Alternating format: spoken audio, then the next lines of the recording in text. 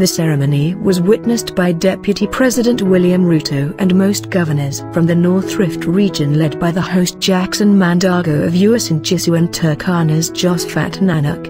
Kimengich was serving in Turkana before he was appointed by the Pope to take over in Eldoret. President Uhuru Kenyatta, who had been invited at the event, was not present.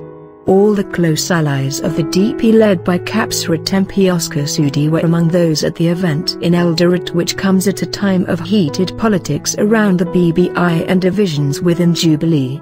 Catholic bishops and other church leaders were also present at the event that attracted more than 10,000 people. Bishop Dominic Kimengich has been installed as the new bishop of the Catholic Diocese of Eldoret, replacing the late Bishop Cornelius Corra, who died 2 years ago. The elaborate and colourful ceremony on Saturday at the St. Peter's Seminary was led by Cardinal John Jew, who took Bishop Kimengich through a process of taking vows to serve the diocese. Kimengich kissed the crucifix as part of the acceptance process. "I accept to serve the Diocese of Eldoret as bishop," said Kimengich when he was asked by Jew if he was ready to serve the faithful in the region.